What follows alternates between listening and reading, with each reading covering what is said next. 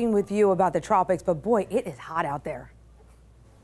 Yeah, not only things have been heating up out in the tropics, but even here at home, where we made it to a daytime high of 92 degrees. But I know it has been feeling a lot hotter than that, and it's all thanks to that humidity that we're going to have stick around through much of this week. But hey, there's some drier air that's heading our way, and we'll talk a little bit about that in just a few moments. I want to start off with the tropics. We do have those three systems that we've been keeping a very close eye on. But as of the 5 o'clock update from the National Hurricane Center, this will be one of the last times you hear us talk about Tropical Depression Fred, now becoming more of a remnant low, continuing to bring, though, heavy rain through portions of the eastern United States. You got Tropical Storm Grace and Tropical Storm Henri. We're going to talk about those two in just a few moments. There are those heavy rain bands moving through portions of eastern Tennessee and the western Carolinas, moving up further and further towards the northeast. Some of that heavy rain will even impact portions of Pennsylvania and New York in the coming days. Now and then they're in the Caribbean, right over Jamaica, heading towards the Cayman Islands. Just south of there is Tropical Storm Grace, packing winds of 50 miles per hour, continuing to race there to the west, about 15 miles per hour. As of the 5 o'clock update from the Hurricane Center, now seeing hurricane watches and warnings lighting up for portions of the Caribbean there. Cayman Islands, you're under hurricane watch, and parts of the Yucatan Peninsula, hurricane warning. The reason?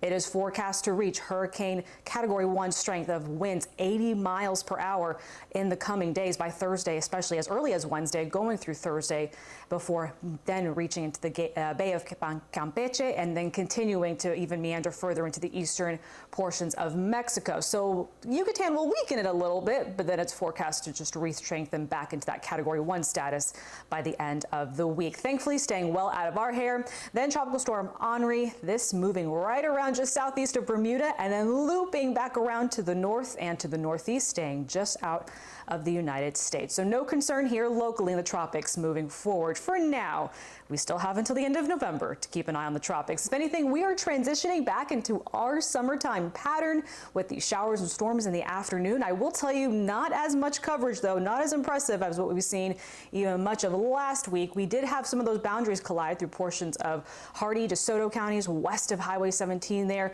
continuing to pulse back into eastern Sarasota and Manatee counties. But I do think as we get close to sunset, we'll lose a lot of that energy. So most of us are going to stay on the muggy side, but we will miss out on the bulk of that rain tonight. And that really helped temperatures climb into the lower 90s this afternoon. You can kind of see those mostly to partly cloudy skies. It's going to be a pretty decent sunset, just a little on the warm side, with temperatures even right now feeling more like 98 degrees. So we have a lot of those upper 80s, lower 90s across the map. You can even see where we're picking up some of that rain-cooled air right now.